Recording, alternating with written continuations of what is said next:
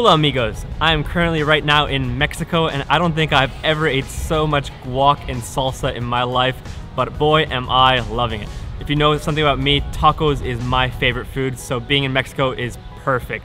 This last month has been insane. I've literally, or is it figuratively, literally traveled around the whole world. We were in Africa just a bit ago, then from there we flew back to Finland, then we flew to Canada and spent some time with family in Toronto, and then from there we flew down here to Mexico. Tomorrow we fly back to Canada and as well then back to Finland.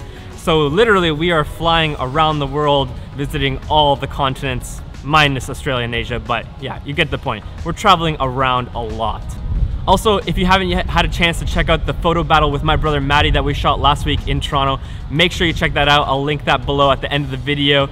It was super fun time challenging ourselves to shoot with lenses that we really wouldn't usually shoot with, just to see how we'd shoot with them and what kind of photos we got.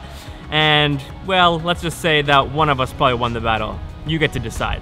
But today, since we are in Mexico, we are going to be talking about underwater photography, and specifically how to shoot underwater photos without breaking your bank.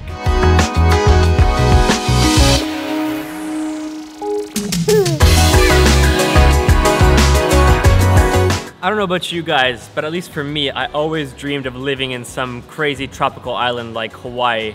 I guess it's always that mentality that the grass is greener on the other side, and when you're living in Canada and Finland, it's snowing all the time, you just wish that you lived on an island.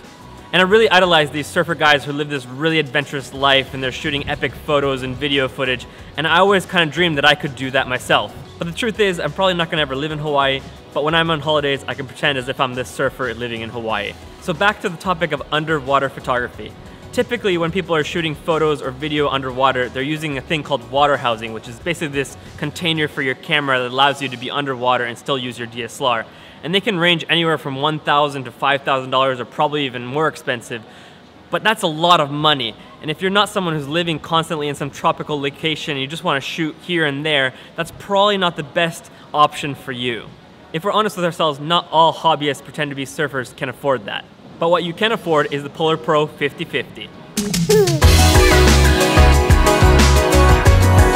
With the Polar Pro 50-50, you can take sweet underwater photos and video footage with your very own GoPro.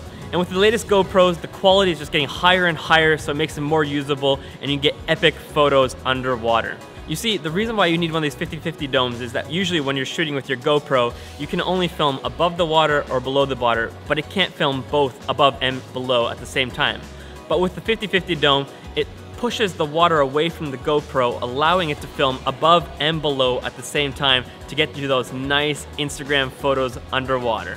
For example, check out below some of the photos I took with my wife.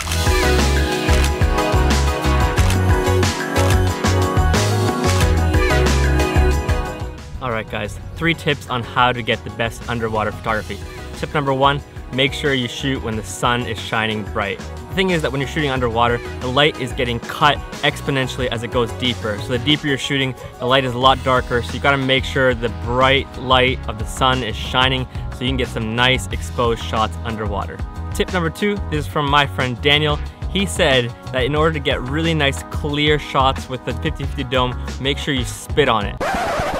Yes, that's right, I said spit on it. If you spit on it and you rub it along the dome, it's gonna make the water not bead on it, as well it's not gonna get fogged up because you put your spit on it. So yeah, it's a very weird tip, but spit on your 50-50 dome, rub it in, and that will make sure that it won't fog up and you won't get any beaded water ruining the shot.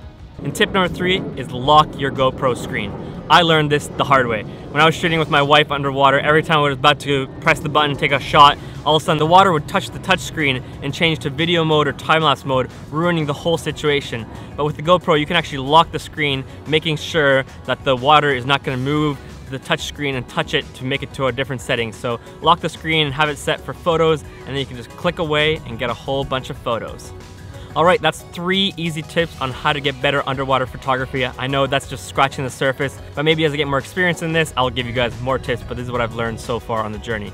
Guys, if you like this video, make sure you smash that like button, subscribe to the channel, and I am gonna go eat some more salsa and guac.